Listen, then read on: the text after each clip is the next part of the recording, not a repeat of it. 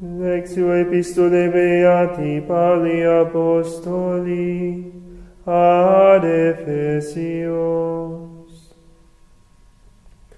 Fratres, obsecro vos ne deficiatis in tribulationibus meis pro vobis, qui est gloria vestra. Huius rei gratia flecto genua mea, ad Patrem Domini nostri Iesu Christi, ex quo omnis paternitas in celis et in terra nominatur, ut det vobis secundum divitias gloriae suae,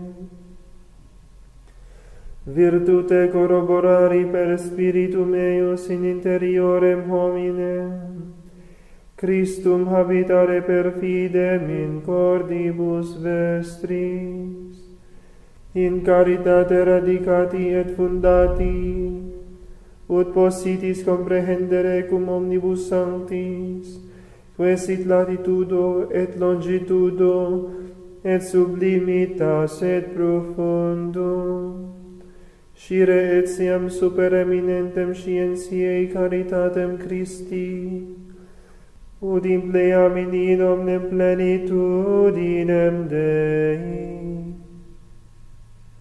Ei autem qui potens est omnia facere superabundanter quam petimus, aut intelligimus, secundum virtutem quae operatur in nobis, ipsi gloria in Ecclesia et in Christo Iesu, in omnes generationes saeculi saeculorum. Amen.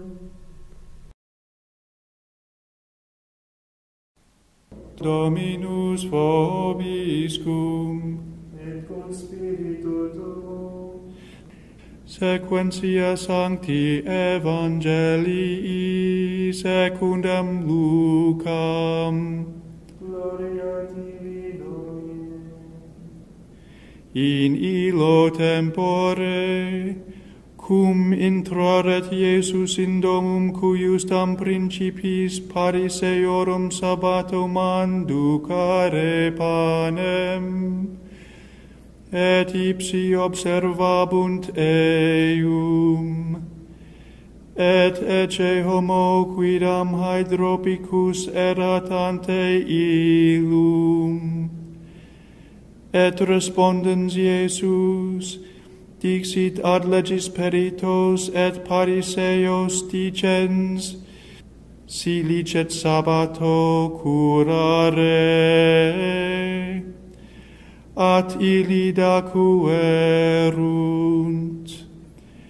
Ipse vero apprehensum sanavit eum ac dimisit. Et respondens ad illos dixit, cuius vestrum asinus aut bos in puteum cadet, et non continuo extrahet illum die sabbati, et non poterant ad hec respondere illi. Dicebat atum et ad invitatos parabolam, intendens quo modo primus a cubitus eligerent, dicens ad illos, cum invitatus fueris, ad nuptias non discumbas in primo loco, ne forte honoratior te sit invitatus ab illo, et veniens is, qui te et illum vocavit, dicat tibi, da huic locum, et tunc incipias cum robore novissimum locum tenere. Sed cum vocatus fueris vade recumbe in novissimo loco, ut cum venerit qui te invitavit, dicat tibi, amice ascende superius.